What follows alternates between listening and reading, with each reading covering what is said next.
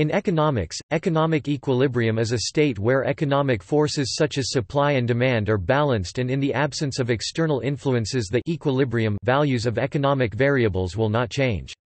For example, in the standard textbook model of perfect competition, equilibrium occurs at the point at which quantity demanded and quantity supplied are equal. Market equilibrium in this case refers to a condition where a market price is established through competition such that the amount of goods or services sought by buyers is equal to the amount of goods or services produced by sellers. This price is often called the competitive price or market clearing price and will tend not to change unless demand or supply changes, and the quantity is called competitive quantity or market clearing quantity. However, the concept of equilibrium in economics also applies to imperfectly competitive markets, where it takes the form of a Nash equilibrium. Topic: Properties of equilibrium. Three basic properties of equilibrium in general have been proposed by Hugh Dixon.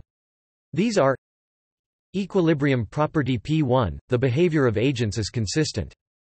Equilibrium property P2, no agent has an incentive to change its behavior. Equilibrium property P3, equilibrium is the outcome of some dynamic process stability. Example, competitive equilibrium. In a competitive equilibrium, supply equals demand. Property P1 is satisfied, because at the equilibrium price the amount supplied is equal to the amount demanded. Property P2 is also satisfied.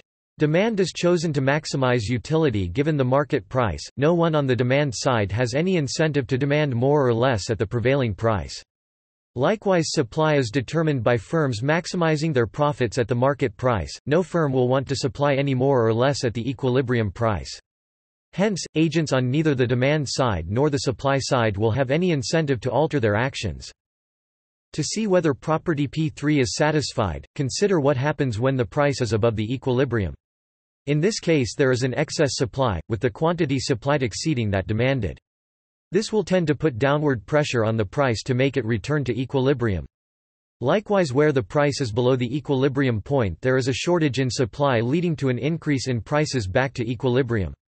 Not all equilibria are stable in the sense of equilibrium property P3.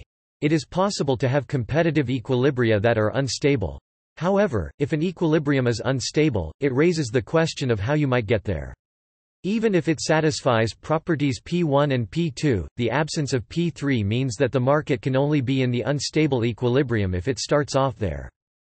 In most simple microeconomic stories of supply and demand a static equilibrium is observed in a market, however, economic equilibrium can be also dynamic. Equilibrium may also be economy-wide or general, as opposed to the partial equilibrium of a single market. Equilibrium can change if there is a change in demand or supply conditions.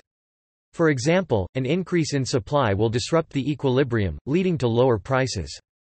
Eventually, a new equilibrium will be attained in most markets. Then, there will be no change in price or the amount of output bought and sold, until there is an exogenous shift in supply or demand, such as changes in technology or tastes. That is, there are no endogenous forces leading to the price or the quantity. Example, Nash equilibrium. The Nash equilibrium is widely used in economics as the main alternative to competitive equilibrium. It is used whenever there is a strategic element to the behavior of agents and the price-taking assumption of competitive equilibrium is inappropriate. The first use of the Nash equilibrium was in the Cournot duopoly as developed by Antoine-Augustin Cournot in his 1838 book. Both firms produce a homogeneous product. Given the total amount supplied by the two firms, the single industry price is determined using the demand curve. This determines the revenues of each firm, the industry price times the quantity supplied by the firm. The profit of each firm is then this revenue minus the cost of producing the output. Clearly, there is a strategic interdependence between the two firms. If one firm varies its output, this will in turn affect the market price and so the revenue and profits of the other firm. We can define the payoff function, which gives the profit of each firm as a function of the two outputs chosen by the firms. Cournot assumed that each firm chooses its own output to maximize its profits given the output of the other firm. The Nash equilibrium occurs when both firms are producing the outputs which maximize their own profit given the output of the other firm. In terms of the equilibrium properties, we can see that P2 is satisfied. In a Nash equilibrium, neither firm has an incentive to deviate from the Nash equilibrium given the output of the other firm.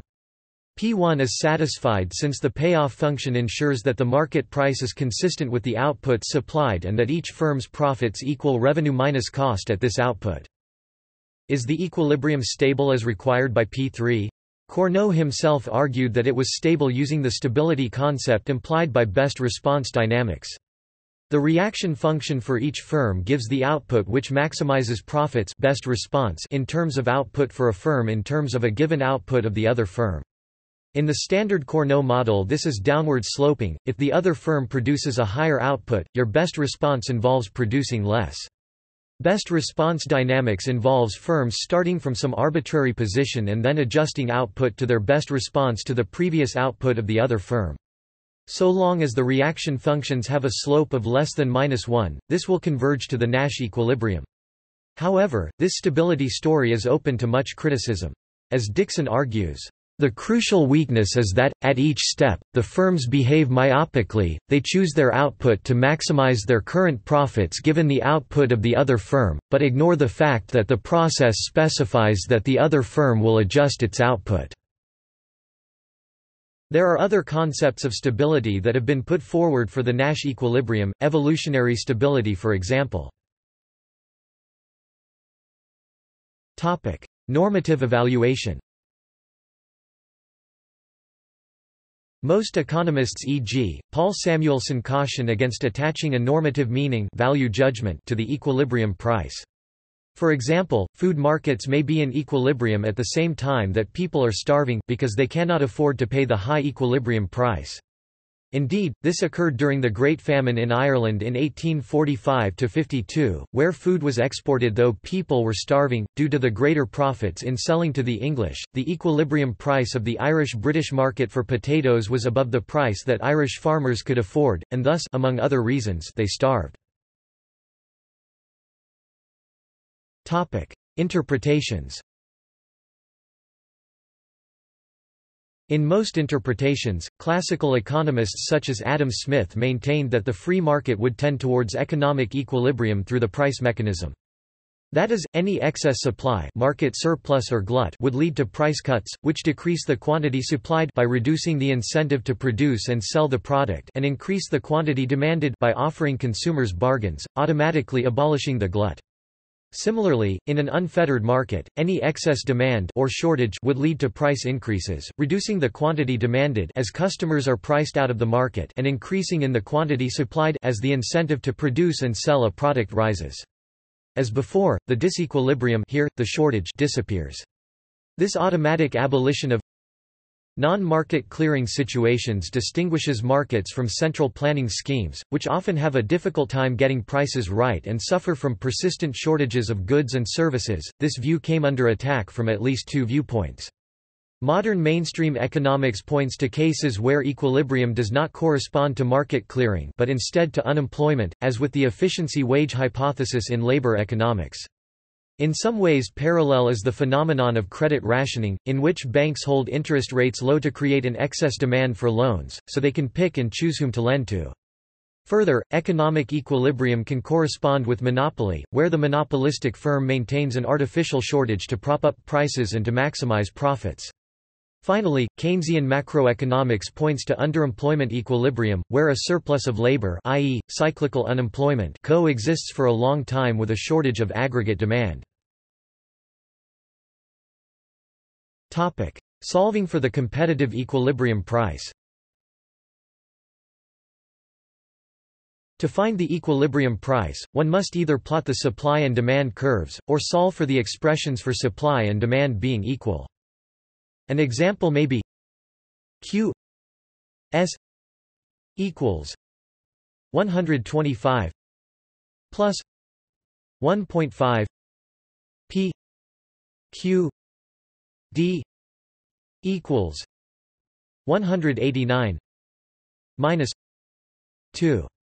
25 pqs equals qd 125 plus 1.5 p equals 189 minus 2.25 p 1.5 plus 2.25 p equals 189 minus 125 p equals 189 minus 125 1.5 plus 2.25 p equals 64 3.75 p equals 17.067 display style begin aligned at 2 q underscore s and equals 125 plus 1. 5 CDOT Q underscore D and equals 189 to 2.25 CDOT Q underscore S and equals Q underscore D 125 plus 1.5 CDOT and equals 189 to 2.25 CDOT 1.5 plus 2.25 CDOT and equals 189 to 125 P and equals FRAC 189 to 125 1.5 plus 2.25 p and equals frac 64 3.75 p and equals 17.067 end aligned it in the diagram depicting simple set of supply and demand curves. The quantity demanded and supplied at price p are equal. At any price above p supply exceeds demand, while at a price below p the quantity demanded exceeds that supplied. In other words, prices where demand and supply are out of balance are termed points of disequilibrium, creating shortages and oversupply. Changes in the conditions of demand or supply will shift the demand or supply curves. This will cause changes in the equilibrium price and quantity in the market. Consider the following demand and supply schedule. The equilibrium price in the market is $5 where demand and supply are equal at 12,000 units. If the current market price was $3, there would be excess demand for 8,000 units, creating a shortage. If the current market price was $8, there would be excess supply of 12,000 units. When there is a shortage in the market, we see that, to correct this disequilibrium, the price of the good will be increased back to a price of $5, thus lessening the quantity demanded and increasing the quantity supplied, thus that the market is in balance. When there is an oversupply of a good, such as when price is above $6, then we see that producers will decrease the price to increase the quantity demanded for the good, thus eliminating the excess and taking the market back to equilibrium. Topic influences changing price. A change in equilibrium price may occur through a change in either the supply or demand schedules. For instance, starting from the above supply-demand configuration, an increased level of disposable income may produce a new demand schedule, such as the following. Here we see that an increase in disposable income would increase the quantity demanded of the good by 2,000 units at each price. This increase in demand would have the effect of shifting the demand curve rightward. The result is a change in the price at which quantity supplied equals quantity demanded. In this case we see that the two now equal each other at an increased price of $6. Note that a decrease in disposable income would have the exact opposite effect on the market equilibrium. We will also see similar behavior in price when there is a change in the supply schedule, occurring through technological changes, or through changes in business costs. An increase in technological usage or know-how or a decrease in costs would have the effect of increasing the quantity supplied at each price, thus reducing the equilibrium price. On the other hand, a decrease in technology or increase in business costs will decrease the quantity supplied at each price, thus increasing equilibrium price. The process of comparing two static equilibria to each other, as in the above example, is known as comparative statics. For example, since a rise in consumers' income leads to a higher price and a decline in consumers' income leads to a fall in the price, in each case the two things change in the same direction, we say that the comparative static effect of consumer income on the price is positive. This is another way of saying that the total derivative of price with respect to consumer income is greater than zero. Dynamic equilibrium. Whereas in a static equilibrium all quantities have unchanging values, in a dynamic equilibrium various quantities may all be growing at the same rate, leaving their ratios unchanging. For example, in the neoclassical growth model, the working population is growing at a rate which is exogenous, determined outside the model, by non-economic forces. In dynamic equilibrium, output and the physical capital stock also grow at that same rate, with output per worker and the capital stock per worker unchanging. Similarly, in models of inflation, a dynamic equilibrium would involve the price level, the nominal money supply, nominal wage rates, and all other nominal values growing at a single common rate, while all real values are unchanging, as is the inflation rate. The process of comparing two dynamic equilibria to each other is known as comparative dynamics. For example, in the neoclassical growth model, starting from one dynamic equilibrium based in part on one particular saving rate, a permanent increase in the saving rate leads to a new dynamic equilibrium in which there are permanently higher capital per worker and productivity per worker, but an unchanged growth rate of output. So it is said that in this model the comparative dynamic effect of the saving rate on capital per worker is positive, but the comparative dynamic effect of the saving rate on the output growth rate is zero. Disequilibrium. Disequilibrium characterizes a market that is not in equilibrium. Disequilibrium can occur extremely briefly or over an extended period of time.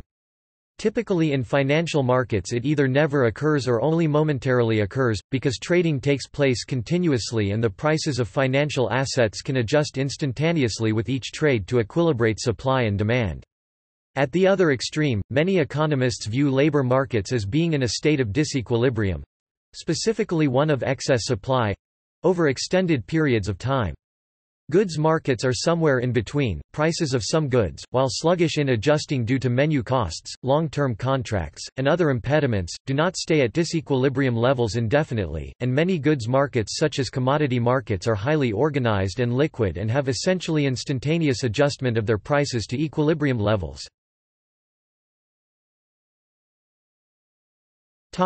See also: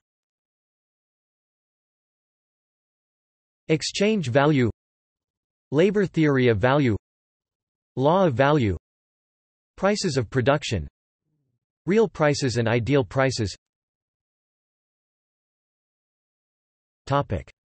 References. External links.